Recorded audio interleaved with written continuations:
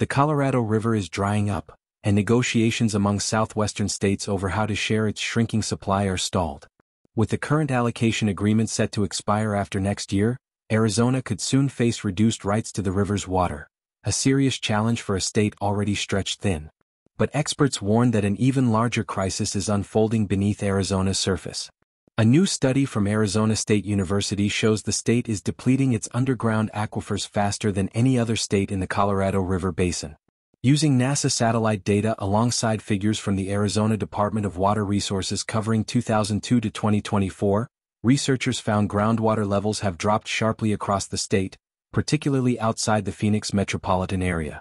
While dropping water levels at Lake Mead and Lake Powell dominate headlines, groundwater quietly supplies 41% of Arizona's water, more than any other source.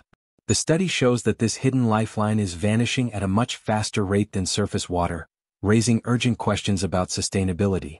The 1980 Groundwater Management Act helped reduce overpumping in Phoenix, where decades ago excessive withdrawals were literally causing the city to sink. Yet outside the valley, groundwater regulation is minimal.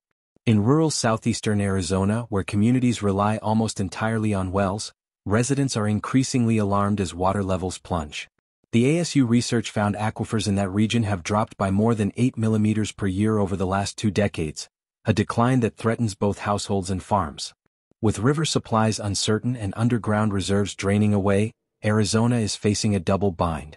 Water officials say without stronger policies and coordinated planning, rural areas could be left dry while the state battles for a shrinking share of the Colorado River.